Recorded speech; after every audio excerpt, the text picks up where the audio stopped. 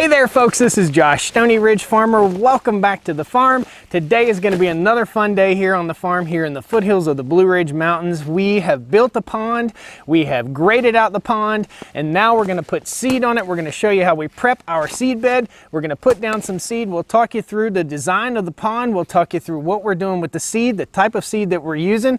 It's early September. We've still got some days that are going to be in the upper 80s and 90s here in North Carolina. So we'll talk you through summertime seeding, a bare spot on your place, your property, your farm, or just your yard, and we'll teach you about the pond. So come along today as we have a little bit of fun and we learn together about building a pond and getting some grass seed down. All right?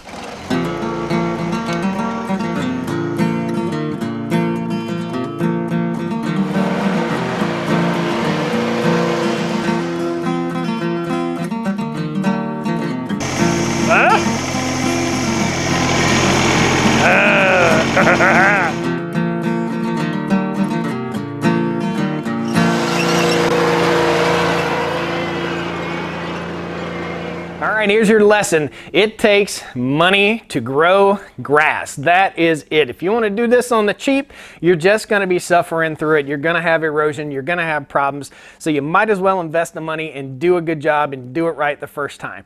So what we have here is about $4,000 worth of grass seed, lime, and fertilizer. Now, all this isn't for this one little area. The area that we'll be seeding is approximately an acre, maybe 3/4 of an acre of grassland that we want around our pond. What we have is a contractor's mix that has 80% fescue or tall fescue or Kentucky 31 fescue and 20% millet.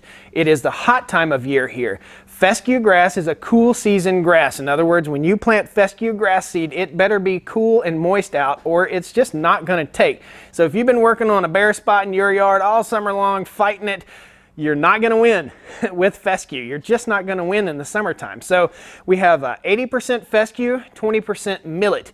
Millet will grow on a rock. It will grow on anything. The seed germinates very fast, and that's what we want. We want to hit this ground with a fast-growing seed, let that get up about this high, shade and retain moisture for our Kentucky 31 fescue. Now, underneath we have 10 bags of contractor's mix, and the contractor's mix is the millet and fescue mix. Underneath there is K31 fescue, and that's what we're going to drill down in our pastures. Later on in a future video, we'll use a grain drill. We'll show you how all that stuff works. Now, on the first pallet that we come to, we have 1717 fertilizer. In my experience, in my area, when I put new seed down and I put 1717 fertilizer down, it works. It makes the grass pop. It really, really takes off. So that's what's worked for me. That will get the initial grass growing, and that's what our goal is, to get it growing so we can mow it and spread those grass clippings so that the soil will retain moisture. Now, underneath the fertilizer is another crucial tool that we'll be using here on the farm and that we use all over the farm. It is called SoluCal. It is a calcium supplement for your soil. It is the same as lime except for it works better, it acts faster, and you use less of it.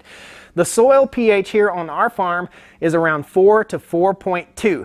We want that soil pH closer to 7, so we're going to spread a bunch of SoluCal. And SoluCal is normally 3 bags to the acre for maintaining. We're going to put about 5 bags of SoluCal down on this area so that we get the pH of the soil right.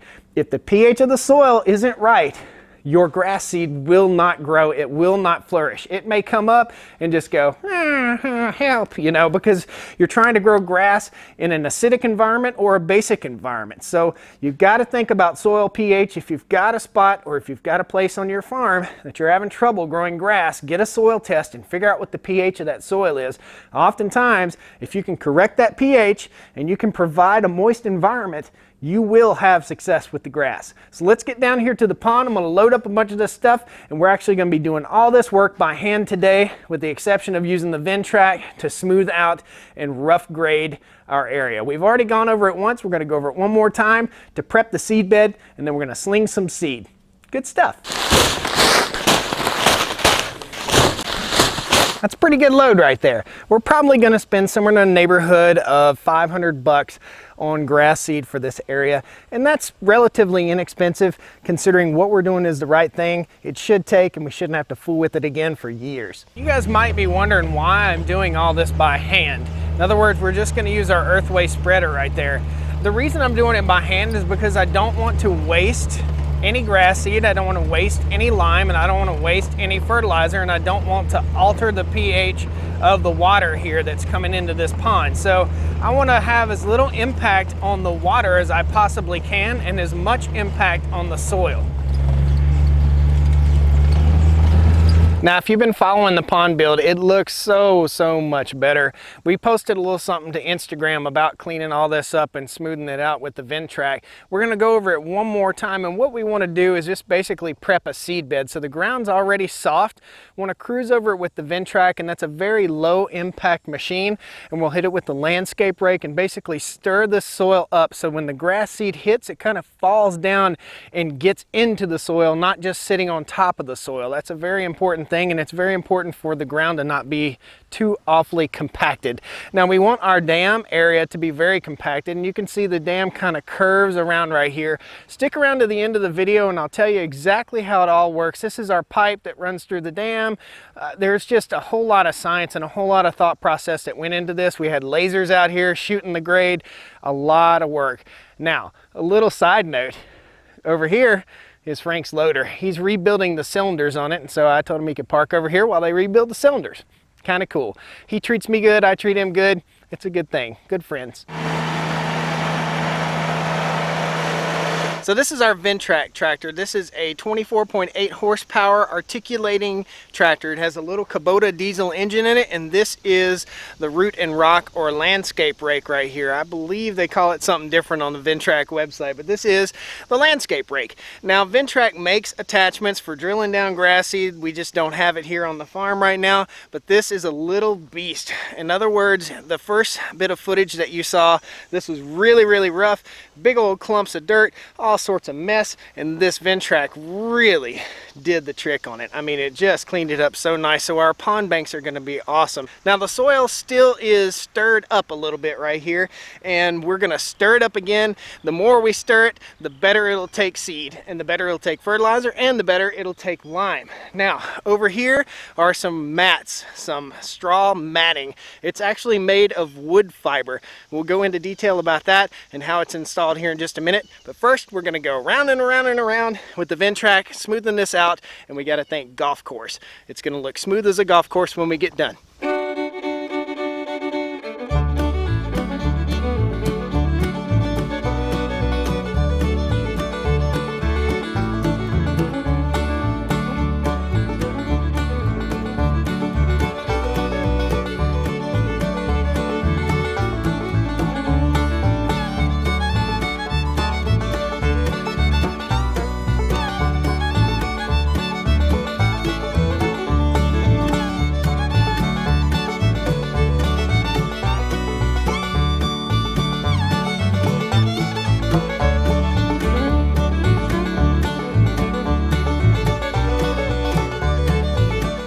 So we've wrapped things up with the Ventrac here, and everything just smoothed out nicely. It looks absolutely great, so no complaints there. What we've got to do now is we're going to start with the grass seed. We're going to start with the thing that's the hardest to see. So we're going to spread all 3 of these bags of grass seed, and then we're going to move to the solucal, and then we're going to move to the easiest to see, which will be the fertilizer. And again, this is a 1717 fertilizer. Let me show you how I know where to set my earthway spreader. This is the solucal, and the solucal on a broadcast spreader, we want to raise the pH. So we want to go to this chart. There's a chart back here on the back of the bag. We want to raise the pH, and we want to use our earthway broadcast spreader, and this has basically all of the name brand type spreaders that you'd see in a commercial landscaping situation. Now, 18 is the setting for maintaining soil pH. We want to raise the soil pH, so we want to go to the 25 setting. Same thing over here with the fertilizer. You can see the major brands are listed right here. Earthway, we want to feed we're probably going to go with the 16. We want to feed it pretty heavily right here. So, all right, here are the settings for the earthway seeder. So we have a bolt here that we can move. We want to set it at about 25, which would put this arm right slap in the middle right there. We'll tighten our bolt down, and then that allows us to open and close our spreader and have a stop check right there, a stopping point. So that's how we know how much to spread. Pretty interesting. I never knew this information was on these bags until somebody showed it to me. Now I showed you. Let's get busy. Typically this earthway seeder will hold a 50-pound bag of grass seed or 2 50-pound bags of fertilizer or lime.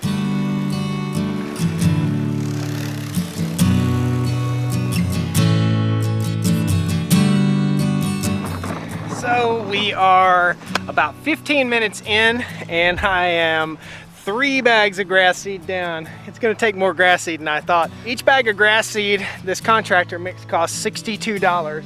Each bag of lime costs $16 a piece, or Solucal, and each bag of fertilizer costs about $12.50 a piece. So that's the money that we're spending, and each one of these rolls of matting costs $52 a piece. So they're the expensive part of this job, but I'm gonna roll that matting out right here. The wind has picked up, which is super awesome. They say don't spit in the wind. Well, don't spread grass seed in the wind either. It's gonna be pretty difficult for me to roll that stuff out in the wind, but I'll show you how we do it.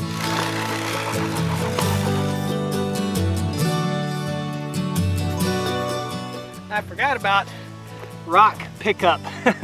This is taking the better part of a day, guys. This is all I'm doing today. All right, so we're to the last thing. We're gonna do fertilizer last, and when we put our fertilizer down, we gotta think about the slope of the land, or the lay of the land. So you wanna put a little bit heavier on the top, because that nutrient is gonna roll off down the hill a little bit. So you can go a little lighter down low and a little heavier up high, because the nutrient is gonna roll downhill. Cool?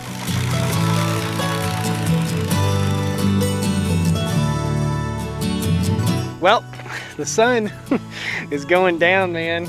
This has been a long day.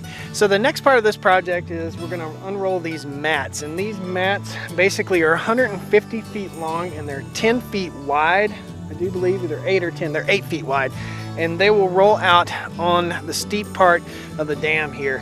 Cameras don't do steep ground justice. That's not really steep, but it's steep enough that it'll start washing, so we want to put some mats out on that. I'll probably roll 2 mats out right here, and maybe 1 mat out right there. So we got to get busy. I told you before we leave that I would talk to you about the dam and about the design of this pond. So let's talk about that before we get busy unraveling this stuff. And this is simple. This is really simple stuff. You just unroll this, and there are these little pins. I'll grab one. Oh, Lordy.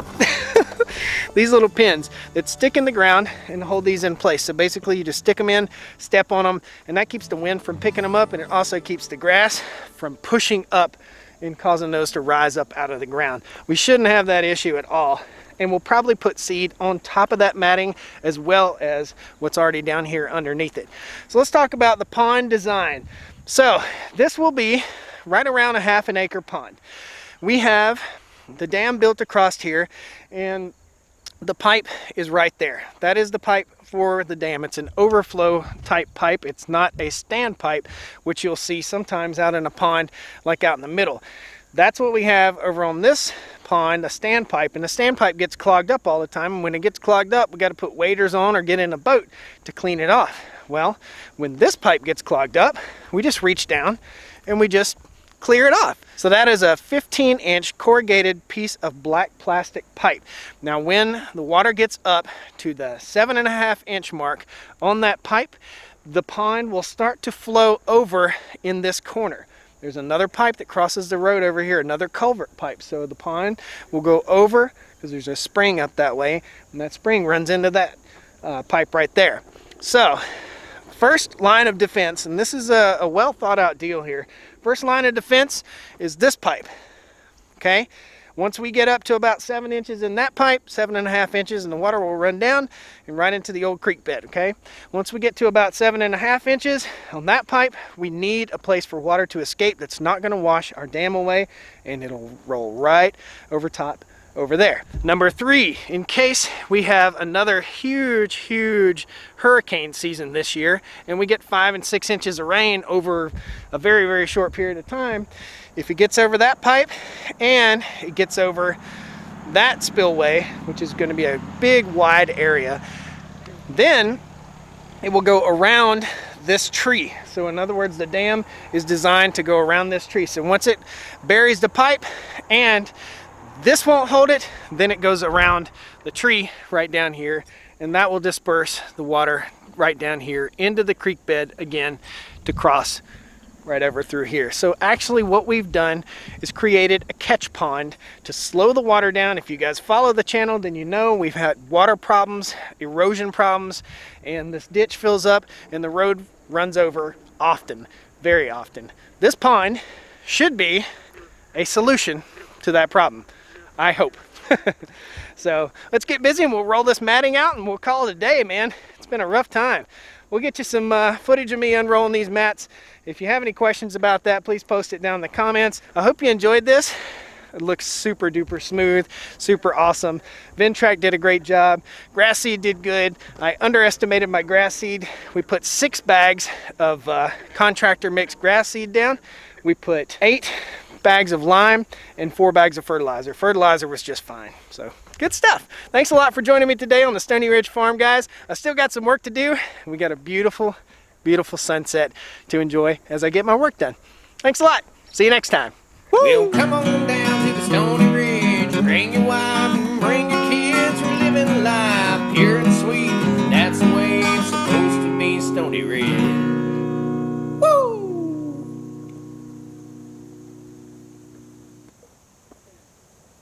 So the trick to this stuff is finding the sweet spot to unroll it.